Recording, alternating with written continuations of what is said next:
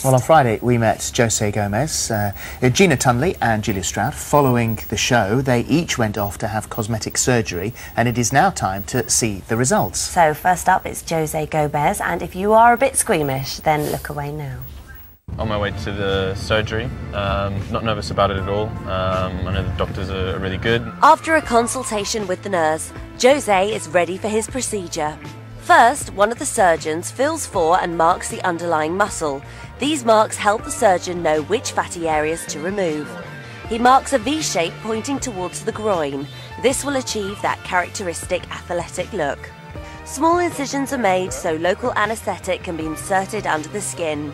Jose will remain awake for the entire procedure, although he will be slightly sedated. Ultrasound rods are then inserted into the incisions. The ultrasound liquefies the fat. The fat is then removed with suction. The surgeons sculpture the fat underneath the skin so that the shape of the underlying muscle becomes more prominent. In total, around 2.5 kilos of fat is removed from Jose's stomach and chest area. Within minutes of the surgeons completing the procedure, Jose comes round. How are you? Okay.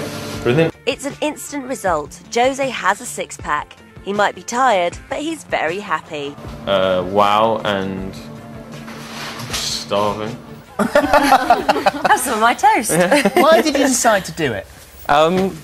Obviously the look, and I guess it's just sort of the impetus to get that kickstart. I do a lot of sport, lead a healthy lifestyle, but I'm just not going to spend 3 or 4 hours a day in the gym to actually get that six-pack. And now, a couple of days later, how do you feel? I feel brilliant. I mean, genuinely, I'm not on any painkillers. You know, all I've got is some of the tube cylinder for the drainage, and that's the only real discomfort.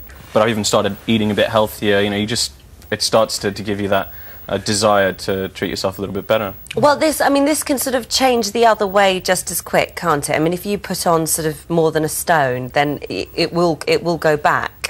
Well, it comes back, but it won't come back in the same places because the fat cells have been removed permanently. So actually, it is pretty. It is, and I think the big thing is that it gives you a bigger desire to change the way you're living. Well, Dr. Mike Comins is the man who did the procedure, so how permanent is this? Well, it is permanent. I mean, fat cells don't grow after 16, 17, so it's more or less permanent. So I have to get it right. I have to get the fat sculpted properly, otherwise it's going to be permanently there, and if it's not done right, then we are going to have a permanent problem. Yeah. So there's a lot of skill, really. I mean, I'm not to get it sort of spot on, a lot of practice, but no, it's there. And you're not under a general anaesthetic? No, it's done under local anaesthetic. Some patients like to be sort of sedated, so it's like a sort of twilight sedation. If you get the can just sort of prodding in there, and the movement of the instruments can be a little bit off-putting, but it's done under local. But as you say, if you put on some weight, you can put on about half a stone to a stone without it looking any different. You then, if you carry on putting on weight, it would just look like a rounded six-pack, really. So, you need to be a little bit careful. But a stone's a lot of weight to put on. It is a remarkable difference. Are you not holding your stomach in there? You're not sucking No, I'm pushing it out. In? I was pushing out on both the shots. It's really? Quite swollen, yeah. though. I mean, you can see that, well, it doesn't look, it's still quite swollen. Yes, on the sides. So that's only going to get more defined, isn't it, actually? It's going to, over the next 3 or 4 weeks, up to 6 weeks, it's just going to get better and better. I am very, very. Is there an age limit to the? Well, there's no age limit, but we are sort of. It's the skin that's important. If there's a lot of loose skin and the skin's not going to sit back on the muscle, it's obviously going to interfere with the overall results. Yeah. So but good. No. A good surgery to have if you lead a pretty active lifestyle to begin with, and it's just that last little bit. We're not, I'm not saying this is a substitute for sort of, for gym or for exercise and a healthy diet. We're the third rung down, so sort of make sure you get your exercise, you're healthy, the diet. Of course. And then if you can't get those end results, I'm really happy to help. But, and so long as you've got £9,000.